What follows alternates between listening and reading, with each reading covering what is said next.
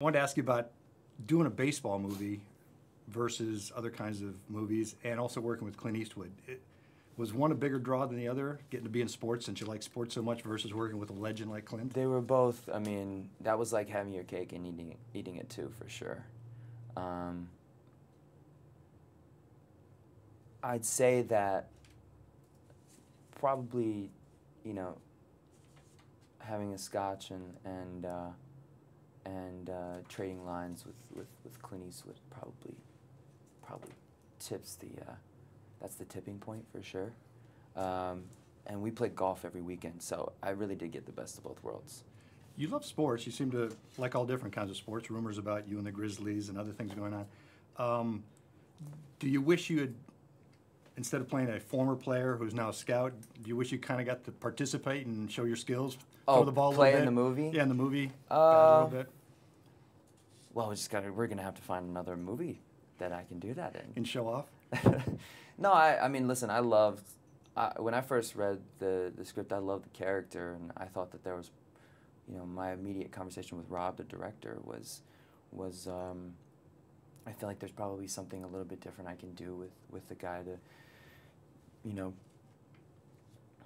inject some humor into the film, and he really gave me kind of carte blanche to do that. We make sure we got what was in the script at least in one take, and then he let me play.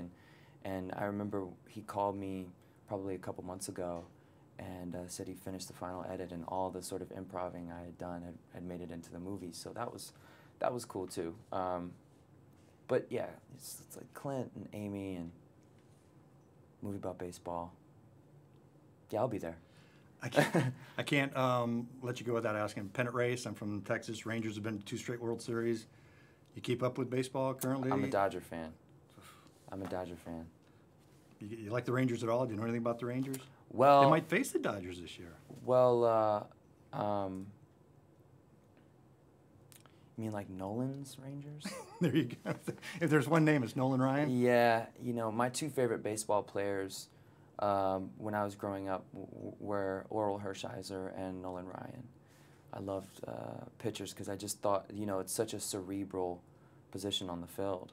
You know, there's so much. It's the one position on the field that's, you know, proactive and not reactive.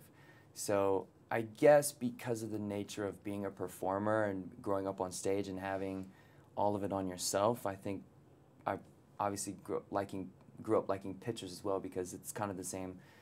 It's almost a very similar spotlight in the game, because you're responsible for. It's a game of chess. You know, being a pitcher is just like playing chess. You know, you're responsible for. There's so much that goes into it to outsmart the batter, and so yeah. I mean, always been a huge Nolan Ryan fan.